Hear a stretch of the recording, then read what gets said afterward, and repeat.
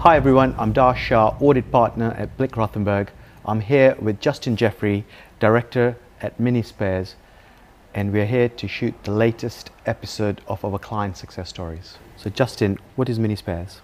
So we are a global supplier of classic mini spares. So that's any car that was built between 1959 and 2000.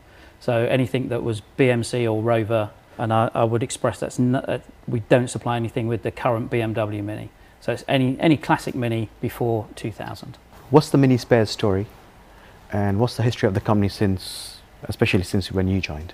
The company started, as we say, in 1975. Founder Keith had a passion for minis. He was working at a main dealer at the time, and he was in charge of MGB, believe it or not. But he could see that the marketplace for Mini was much larger. It was a mass-produced car. So he decided, or he went to speak to his employers and said, look, I think we need to specialise. We need specialist knowledge in Mini, MGB, and I'd like to do Mini. They said no. He said, fine, I'll do it by myself, and that's what he did. We grew from a very small, one-man band, which he worked tirelessly at. And when I joined the firm in the middle of the 80s, I think there was about 7 or 8 members of staff. And as you say, it was a traditional mail order company. We had a lot of walk-in trade in those days, because people who had a Mini, it was a cheap form of transport, and they did whatever they could do to keep them on the road. So we had very knowledgeable staff, and Keith passed his knowledge down to the trade staff that we had, and they worked on the counter and they answered the phone. We were a traditional mail order company, and we had a fax machine. People remember those, a telex machine, and we had the phone ordering. So people would ring up, place an order. We'd run around the warehouse, which at that point was about 5,000 square feet, pack the stuff up and send it off. From that we grew and grew. We had an international market, but it was only trade customers at that point. So we didn't have any retail international trade. It was only businesses that were buying from us and selling on. I joined the firm fully, not as a schoolboy, back in 1988. And even then we were computerized. So we had a computer system, stock control, sales system. And that interested me to try and develop that as much as we could. In the early 90s, mid 90s, we had a really good customer in the US and California who was based right in Silicon Valley. And his son said to me, you need to have a website. So I've never heard of a website. This is before Google. Before Google, before any of that stuff was kind of mainstream. I said, fine, we'll have a website. And suddenly we were getting inquiries from all over the world from people wanting to buy Minis, because Minis during their production were produced in Brazil, in Australia, all over the world. So every corner of the world had Minis. And people were passionate about them. It's a passionate business, what we do. So that side of our business really grew very, very quickly. And then in 1999, we'd outgrown that old Victorian shop that we were in, and we moved into these 37,000 square foot premises that we're in now. And the journey continues. The company successfully bought the warehouse last year. Yep, absolutely. And you're obviously looking to hopefully growing. Yeah. I mean, part of that growth, we opened a store in York. Well, actually, first started in Harrogate, and then we moved to York in 2015. And that's a major part of our success, because they handle a lot of the UK mail order. So we kind of split the businesses up. So they handle the UK side, and we handle the international and the trade side from here. So yeah, that part of our growth has been exponential, really, since we became more of a mail order company really than a obviously started domestic market, near shore, and then offshore, international, global presence. I believe you're in 120 countries. Yep. That's where you make sure the Mini parts are delivered. Yep. Or ordered on your website. Yet you still have a walk-in presence. There's still a shop. You still have customers walking in, even constantly throughout the day. Yeah. Why? I think it's really important to keep in contact with our loyal customer base. And a lot of customers come here not just to pick up parts, but to get knowledge. And Gary, who's the face of Mini Spares, anybody that's come to Mini Spares will know of Gary. He's been with us since 1985. So there's not much he doesn't know about a Mini. He passes that on to other people that work with us. And a lot of people come from overseas just to visit Mini Spares. You know, where we're located, just outside London. A lot of people come to London. They'll come on the train to Potter's Bar, come into the shop. We show them around and pack up their suitcases and off they go. And it's a really important part for us to make sure that we, you know, keep in contact with our customers, know what's going on, and can supply parts quickly when people need them. So it's not just selling the parts, but it's also sharing the knowledge. Absolutely, yeah. Way back in the early days when we started with the website and cataloguing, Mini's gone through. You know, 1959 was a Mark 1, and then you went Mark 2, Mark 3, Mark 4, and there's lots of variants. We've got a Countryman here. We've got Mark 1 here. We've got lots of different variants, and it's important for the staff here to know what those change points are. Because if someone comes in and says they've got a 1962 Mini and they need a top hose, they need to know what hose fits that rather than a late 2000. So that knowledge and cataloguing and that side of things is really important to us. Who are your typical customers? Anything. We've got 13-year-old boys who want their first car to be a Mini, so they've convinced their dad to go and buy one, and they're going to do it up over the next 5 years. We've got 80-year-old customers who's still got their first car that they bought brand new and they're still driving it. We've got racers. We've got everything in between. It really is a diverse customer base. Justin, why do you like classic Minis? I think probably the best thing to do is take you out in one and let you experience it. Yeah, I can't wait. That'd be great. Well, they're iconic. You know, it's an iconic British mark that has stood the test of time. You know, 1959 to 2000, they made over 5.5 million cars during the production runs, and every single one of them is unique.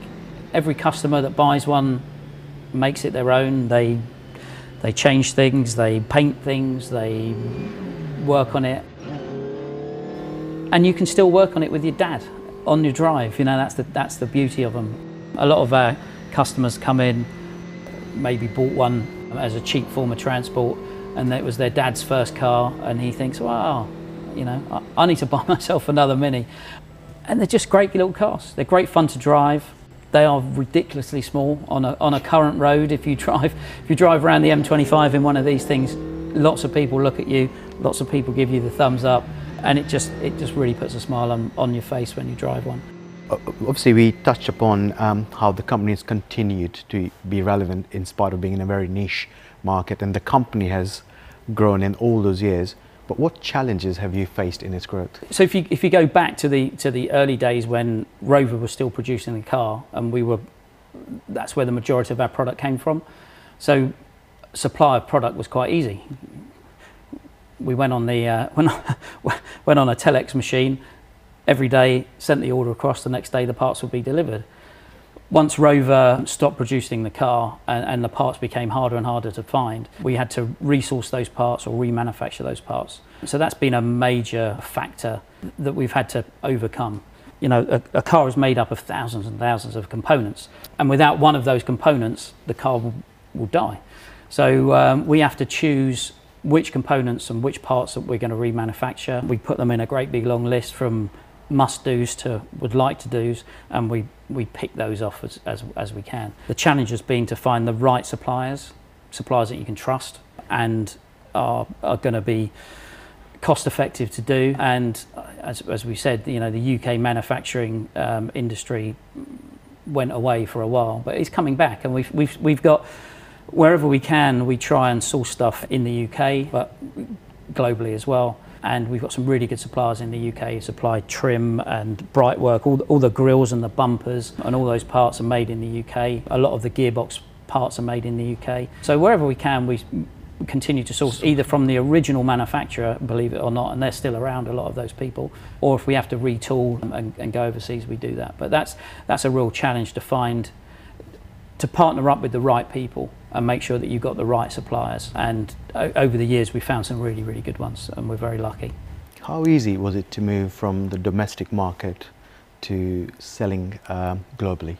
It was a challenge. Getting product to the customer in the early days was difficult, and that's why we concentrated on the trade customer, because it was lots of containers, and that was quite easy to do. When we got into the retail market, it becomes a lot more difficult. lots of paperwork involved. And over the years, since the late 80s till now, logistics companies they're far better at it now than they used to be.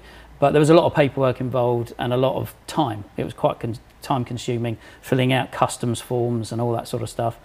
Then when we went into the EU, it was brilliant. That all went away, and now we're not in the EU anymore. So it's now gone full circle, and now it's really difficult again. So yeah, that's hence the next question. Brexit and other international events that have occurred, how has that affected the company? Well, pre-Brexit, 50% of our retail international business was in Europe, and it was easy. I could get a parcel to France or Germany the next day. Correct. It was.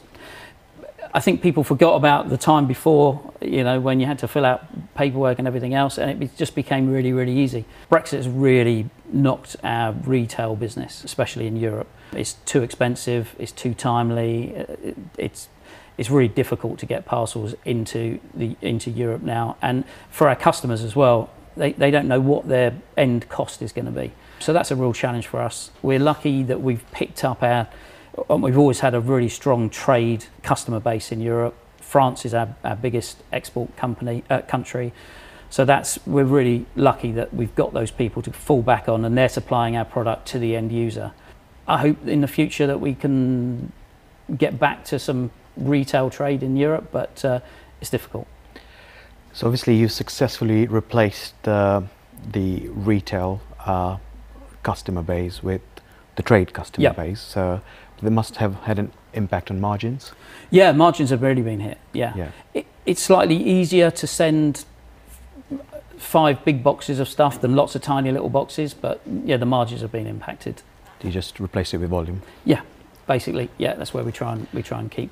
What advice would you give other companies that have a desire to expand beyond the domestic market to international market? I think the key thing is a good relationship to a logistics company. We work mainly with DHL, who are great. They've had their challenges through Brexit, and sometimes they've not been as helpful as I think they could have been. On the whole, we've got a really good relationship with them, and very important for a mail order company, certainly in an export market. That customer, the first time they ever have any experience of you as a company is when your parcel is delivered to their door. Yeah. And if that's a bad experience, it reflects badly on you as their supplier, as you as the supplier. So if the box is delayed or it's damaged or it doesn't get there or whatever, there can be 100 reasons for that. Go wrong, yeah. That are out of our hand completely. Once we've packed that box and we've put it on the back of a DHL lorry, we can do very little from that point to basically affect what happens. So having a key relationship with a good logistics company is really key to export.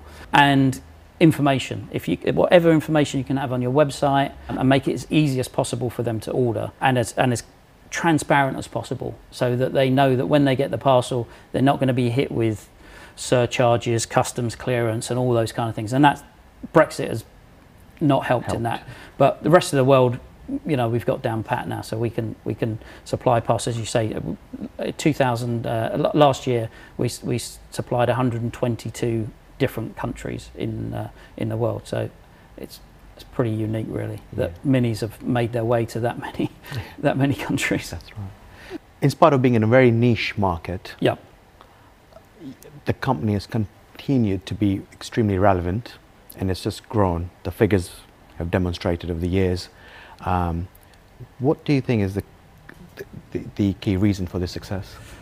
I think lots of factors, really. Classic cars have had a real resurgence in the last 10, 15 years, certainly in the UK and around the world. And it's a passion market.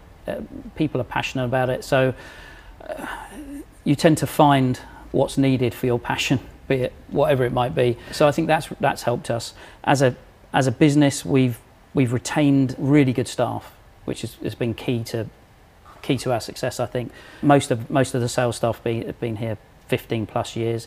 Warehouse staff, we've got some warehouse staff that go back to the 80s as well. So retaining staff and their knowledge, as we've already touched on, knowledge is a key part of what we do. We have people ring up from the States that say they've got Mark 1 Cooper S, and they send us a picture and it's a late Mark 5 car with, you know, with a radio and air conditioning, which having the knowledge to tell them that they haven't actually got what they think they've got, giving them the right parts is key. Because again, it goes back to that customer experience. The first time they experience anything about us as a company is when the box arrives. And if the parts that are in the box are not right, it's a negative experience. So you've got to make sure that you've got the knowledge in the background to make sure they get what they want. And obviously you hold the stock as well. Stock is key, especially in today's marketplace. I always say if we haven't got it in stock, you can't sell it. So our stock holding has increased and increased. And with the demise of the UK manufacturing industry, we've had to go overseas and source our stuff globally. And therefore you've got to buy it in bigger volumes. As the economies of scale, you can't ship little boxes. You've got to ship containers. And again, that development, putting all of our money back into stock and back into development of new products and new parts is again key to our success, I think. What advice would you give to yourself if you had to go back 10 years? So I think I would try and spend as much time as possible in every area of the business. When I started, there was only 7 people, so everyone did everything. You answered the phone, you picked the parts, you packed the parts, you did everything. As we've grown, that's impossible to do. We've got specialist pickers, we've got specialist packers. But my advice would be spend as much time as possible in every area of your business so that you can understand it, and if there's a problem there, you know how to fix it. Justin, over the years, obviously, we worked together for quite a while now, and I know how much value you put in your strategic partners. What do you look for in your advisors? Specialist knowledge, again, goes back to what we do. We are a specialist supplier of mini spares. So if we've got an issue with tax planning or distance selling, and I think, you know, way back early on in our relationship, we had a big issue with distance selling, you found us a good partner to deal with those problems. So really, it's finding the right people for the right job and not wasting. Time is precious when you're running a business and you've got lots of staff. Time is precious, and if you're spending time on a project, you want to make sure that it's time well spent, and you don't want to go back and revisit it. So having the right advice and pointing you in the right direction is key, and thankfully you've done that quite well over the years. Grateful. I know you've had obviously you've had succession planning to deal with over the last few years, and there were some challenges over that, quite an emotive subject to deal with. Do you think as directors and shareholders you're all in the right place now? Yeah, absolutely. Any family business, anyone who runs or works in a family business will tell you it can be very emotive at times, and you very rarely get to leave work behind and, you know, go home. My brother-in-law is a director, my wife works here, so it's all encompassing. And I think over the last few years with succession planning and the things that we wanted to get to, and also important for Keith as the founder to leave things where he wants them to be, and I think we found a really happy balance there. So it's key.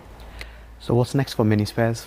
Continue to grow. You know, I'm continually amazed that we grow year on year. When you think that the car finished production 23 years ago, there's still cars that are being found in barns and in garages, and that's again the beauty of the Mini. It's a small car. You can hide it away in the back of a garage and think, oh, one day I'll get to that one day, and then one day comes and people have, as I said, you know, it's a passion market. People love their cars and they restore them and sell them on, and the next customer who buys that car, they don't like those wheels, they want to change them to something else. They don't like the bumper, they change it to something else. So it's a continually, you know, every Mini that changes hands turns into that person's own car, and they can customize it as they want, which is again the beauty of it. Justin, thank you for your time today and being part of our client success stories. It's been a lovely day. Thank you. Thanks.